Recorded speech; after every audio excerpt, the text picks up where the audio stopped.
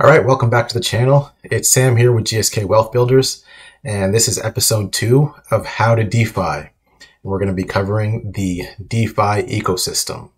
So just before I get started, episode 1 was a couple weeks ago, and it just covered what DeFi is. So this episode is going to be covering the ecosystem and just the 10 most important parts that I see in DeFi right now. So let's get right into it.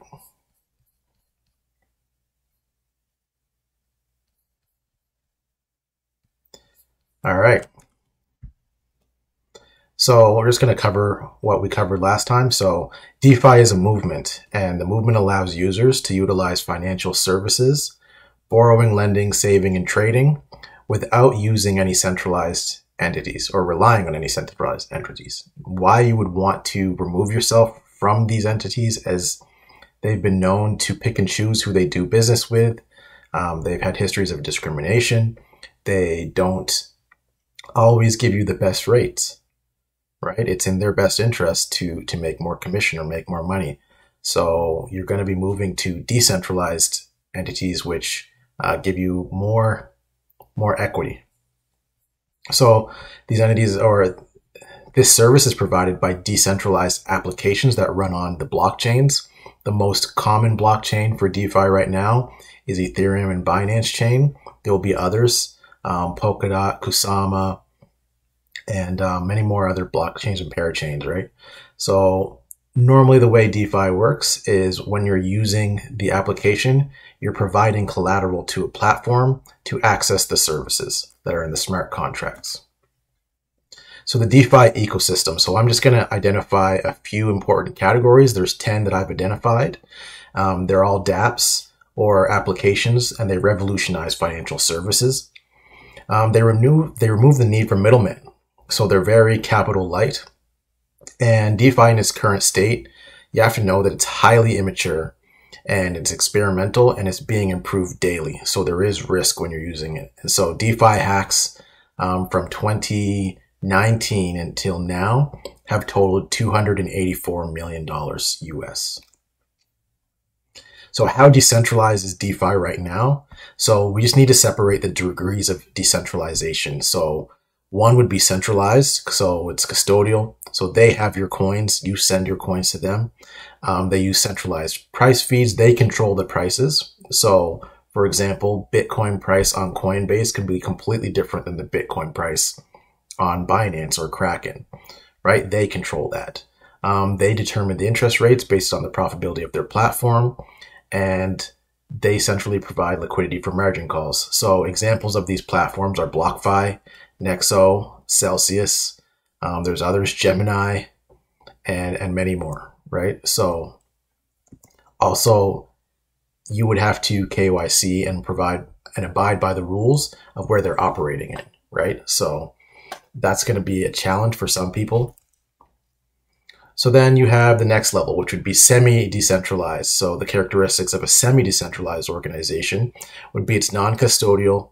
So you maintain the control of your coins, decentralized price feeds using oracles, for example, Chainlink and other price feeds, permissionless initiation of margin calls. So it's automated, or someone else can margin call you if you're in the wrong zone of liquidity or equity.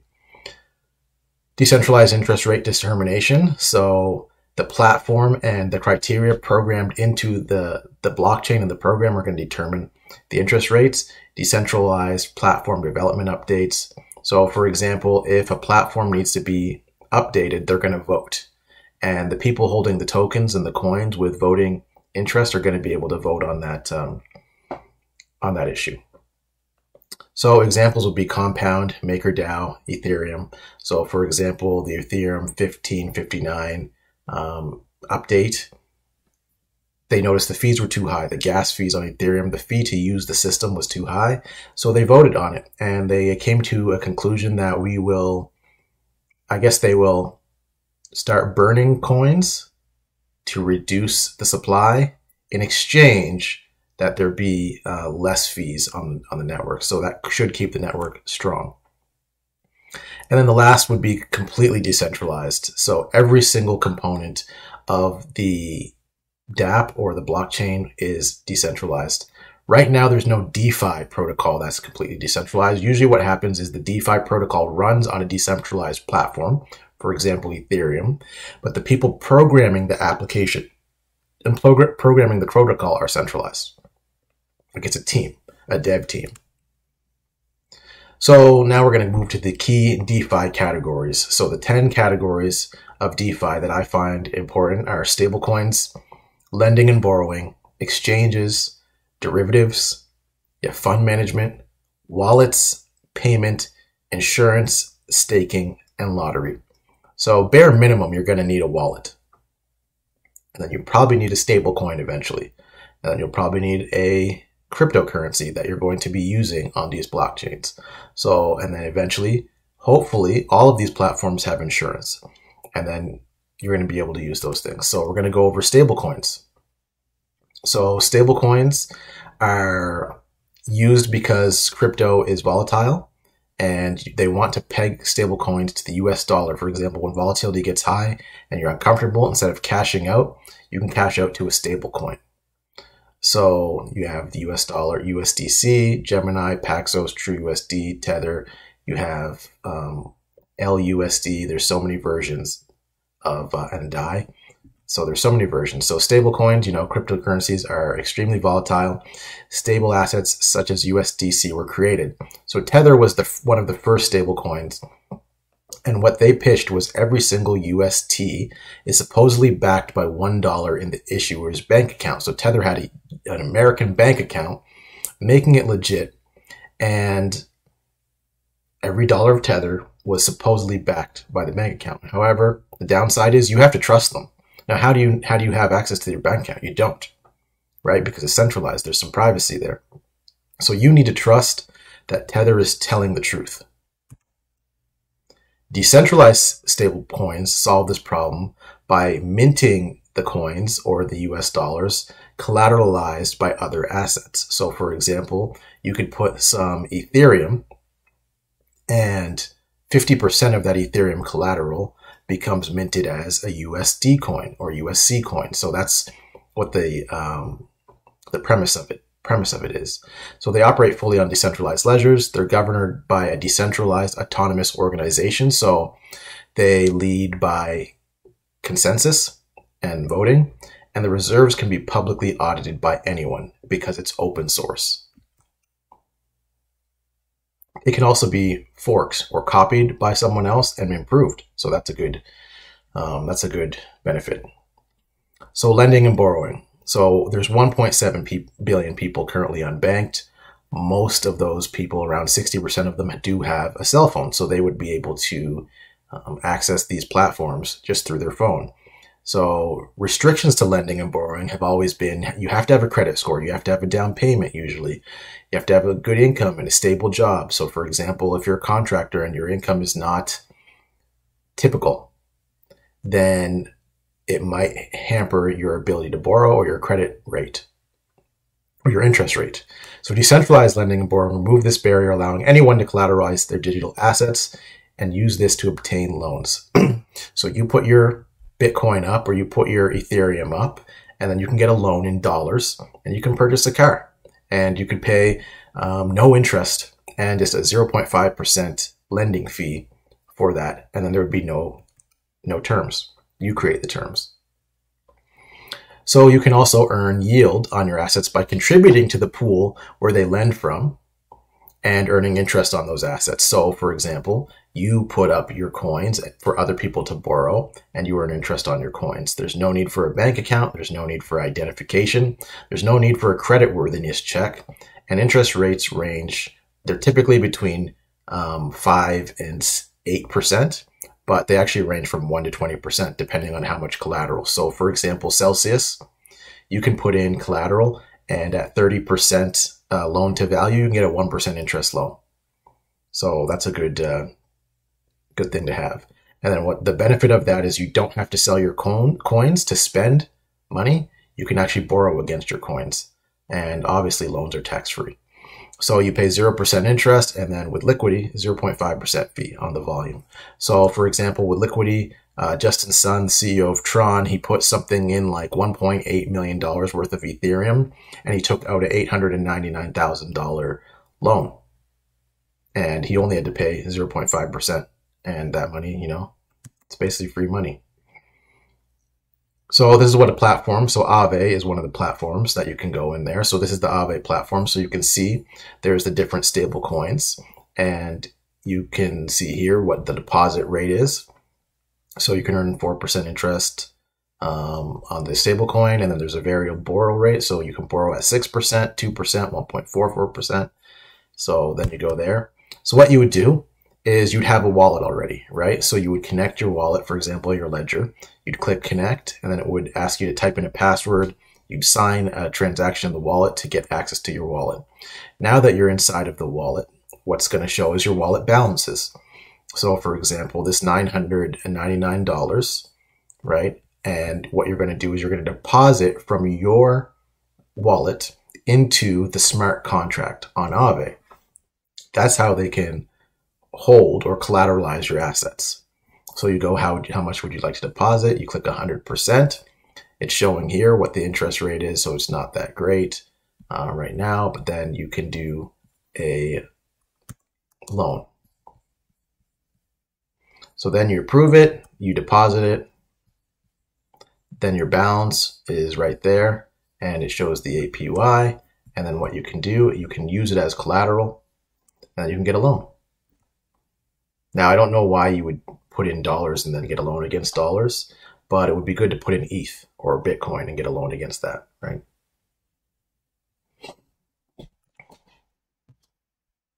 So now you go and you select your interest rate. So if you want a stable interest rate, it's fixed, 8%. If you want a variable, moving up and down, and you can risk it going over that, you can do 6.25% and bet. So then you get the interest. So this person's taking out 500 𝙠𝙠, and they just hit submit. And then the $500 is going to go right to their wallet, and they can spend it or use it as they please.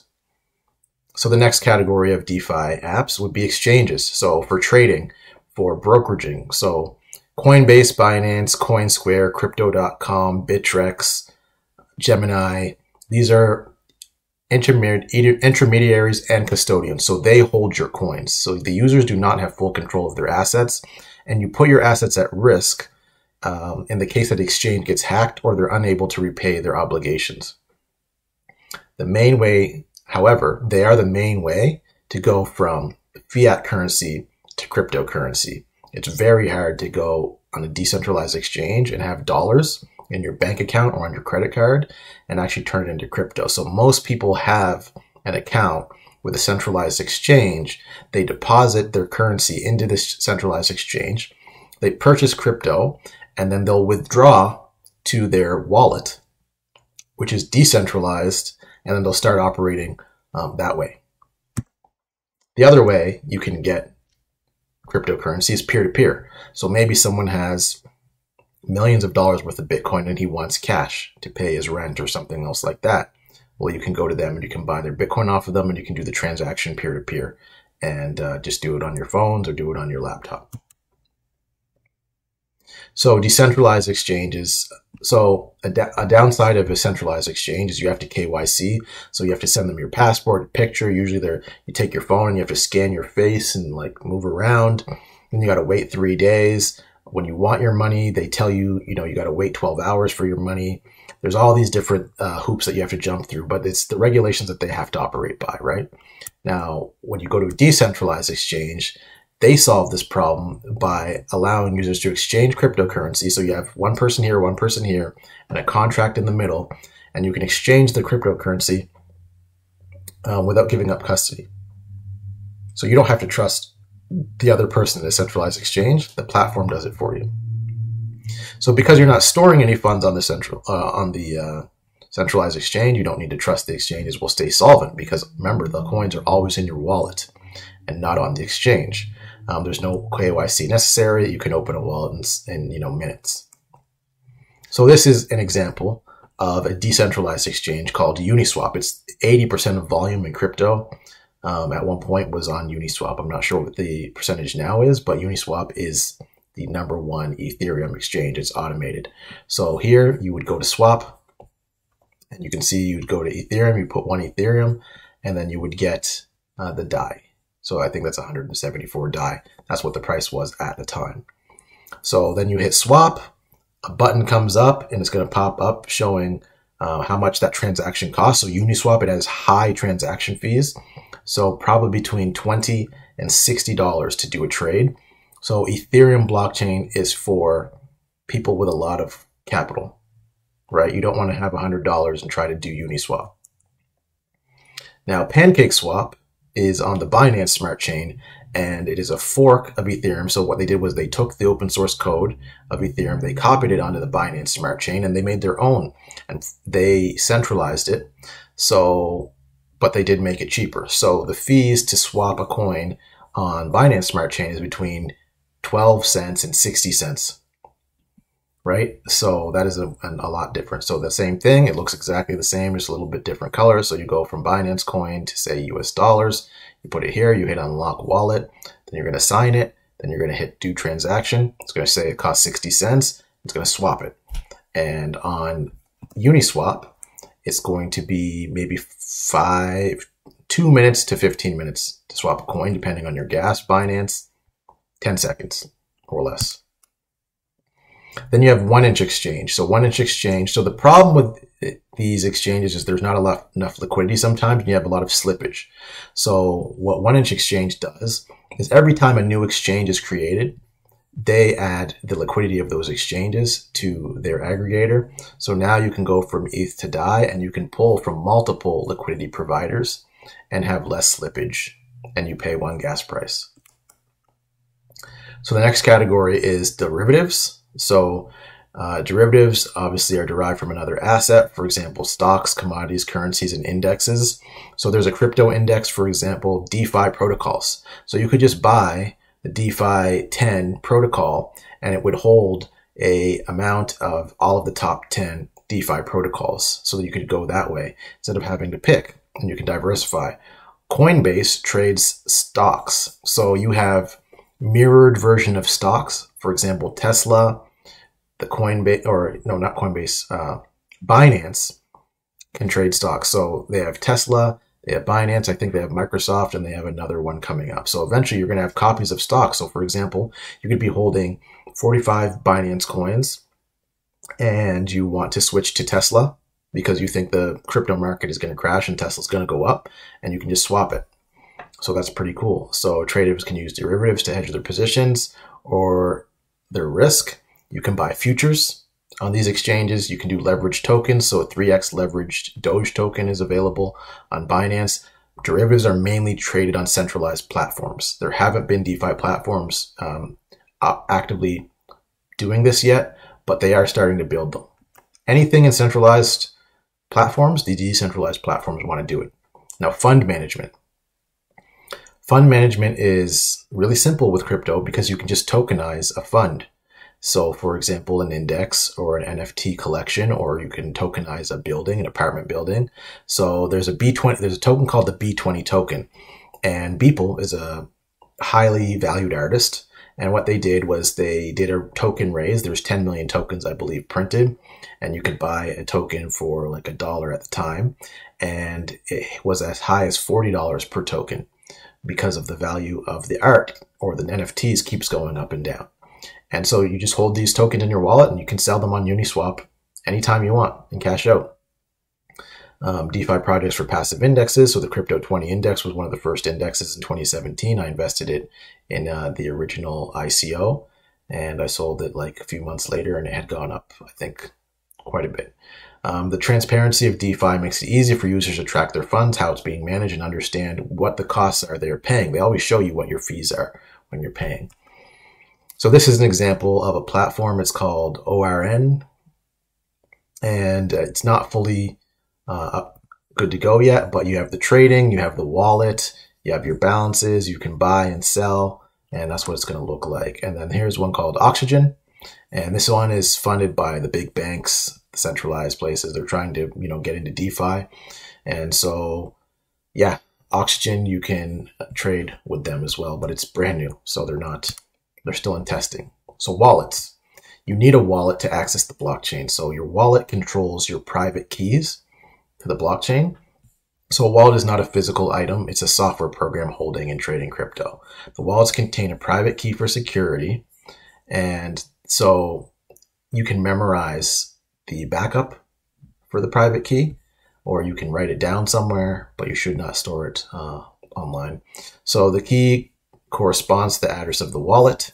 And there's 4 types of wallets. So you have a desktop wallet you can download on your laptop, the mobile wallet, a web wallet that's online, hardware wallet. And yes, you should memorize and save the backup just in case.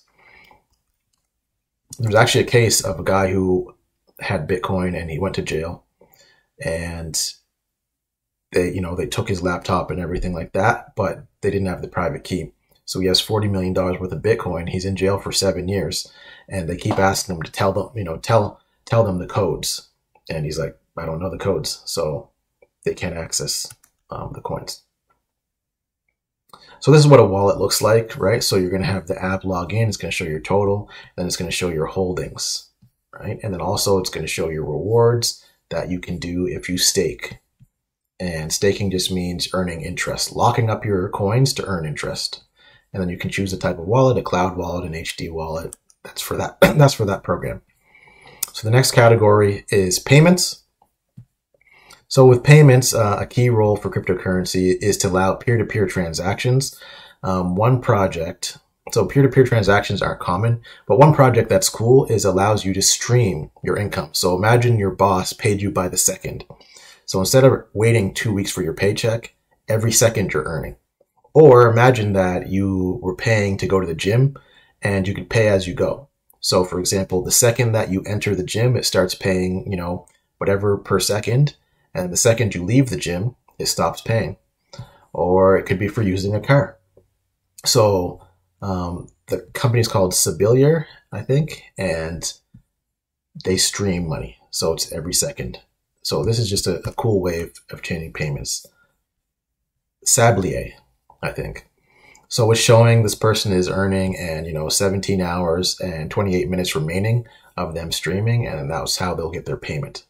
So your payments are in real time. I think it's a cool idea. I don't know what I would personally use it for, but it's a cool idea. Insurance. So obviously insurance is a risk management strategy in which you receive financial protection on the platforms in case of hacks. So smart contracts are potentially vulnerable to exploits due to large potential payouts. So for example, if a platform like Aave has $6 billion of coins, there's going to be hackers trying to get that $6 billion. So what you can do is now you can go to Nexus Mutual and get an insurance in case they get hacked. So you'll never know if a smart contract is truly safe because every day someone's trying to hack it. And there's always a possibility of a hack, which can result in loss of your funds. So this is Nexus Mutual. So you would take the smart contract address, and then you would say how much you want to cover. And then it would charge you a fixed fee to cover you for, say, 8 months. So staking. Staking is one of my favorite things in crypto. So proof of stake is a consensus algorithm. Randomly selected validators who stake the native tokens by locking them up into the blockchain. They produce and they approve the blocks. The validators are rewarded for their work based on their total stake. So for example, if you're staking 20% of the coins, you earn 20% of the rewards. And it incentivizes nodes to validate the network based on an ROI that they put out. So for example, they could say the ROI for staking on our platform is 7%. And anyone who wanted to earn 7% can become a validator. So Ethereum, for example, Ethereum has 117 million coins in circulation, and 27.3 million Ethereum are currently staked. And the rate of return right now is posted at around 7%. And that's $77 billion staked on the Ethereum platform for the next 18 months, possibly. That's 23% of the total supply. So the daily transaction fees being made by the miners and stakers is $9 million a day as of last week. And soon they're going to be burning that daily, which will reduce the supply of Ethereum. So the current supply is 117 million ETH, and the fee burn of the $9 million a day should bring the total supply of ETH to $100 million over a 12-year period. However, the amount of users on the Ethereum blockchain are going up, so it could be actually a lot faster. So this is just a graph of what a typical event staking any coin. It will start really high at the beginning because they reward first movers to stake right away because they could get hacked, whatever, right? And as more and more people stake millions of coins, the ROI goes down. So that's why you'll sometimes see, staking like at 100, 200%, because you're the first one in. So Lido staked ETH, they are providing a service for people who don't have 32 Ethereum to stake, because to stake on Ethereum, you need to put up 32 coins at what, $3,000 a coin. So 257,000 people, they've combined with Lido stake ETH, and then they stake it for you, and the current APR they're paying is 7.1%. So this is PancakeSwap. So PancakeSwap, you can stake tokens in the PancakeSwap ecosystem on their website, right? And they're currently paying 147%. So just like that curve, it's going to start high and it's going to go down as more people stake. And so one thing is if it's automatically staked, that's what the APR is, 90%. And then if you reinvest the profits automatically, it actually increases your APR. So at the beginning, they didn't do that. And then when Pancake Bunny came out and started doing it, they copied Pancake Bunny. So Pancake Bunny, what they do is to promote you to use their platform is they pay you the APR, for example, this 90% that PancakeSwap is paying, and then they pay you in their native tokens, the Bunny tokens. And they're probably going to do this for the first 6 to 8 months to encourage people to use the platform because you're scared, right? You're scared to use the platform. You don't know. I don't know who this audit company is, right? So that's what you do. And yeah, so 472% first mover's advantage. It doesn't last like that for a year. It keeps going down over time. But this is a good way to stake your coins. If you believe in a project and you're going to be holding the coins for a long time, why not stake your coins and earn interest? AutoFarm. AutoFarm is the exact same idea. They're more transparent with their fees, or they just show their fees there, right? So, for example, they're going to give you 121%, and then they're going to give you farm tokens, right, as bonuses, and then the fees. So 0.2% profits go to the controller, 0.5% on profits go to the platform, an auto buyback rate, 1.5% of profits. So that means that they're 1.5% of the profits are going to be burning the coin, and then an entrance fee. So coin burning. This is just a record of what Binance has been doing, right? So every quarter Binance burns tokens. I just wanted to put that up to show what a token burn does, right? So for example, every quarter they're buying tokens and burning, and then they're reducing the supply. So they reduce the supply by 1 million, and they reduce the supply by 1.8 million, and they reduce the supply by 2.2. So by the 14th burn, they're reducing the supply by 3.6 million BNB. So $65 million was burned last quarter. So how are these rates paid? The way that it's set up is when you raise money to do a project, you put aside, say, half of the funding to pay people to use the platform. So that's how these rates are so high. So it rewards the first movers because they're risking getting hacked or losing their coins, right? Mega bonuses are airdropped to promote adoption. The inflation needs to be corrected though, because you're inflating the coins by printing new coins. So eventually what they do is they burn the coins with the profits used. And as the usage goes up, there's more profits of fees, right? And then the fees collected are used to buy and burn the coins. You want to check if the team is holding their tokens or if the tokens are locked. For example, are they locked for 2 years? Are they locked for 3 years?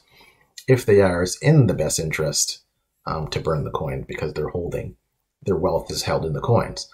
Rates over 20% are not sustainable for over a year, I don't think.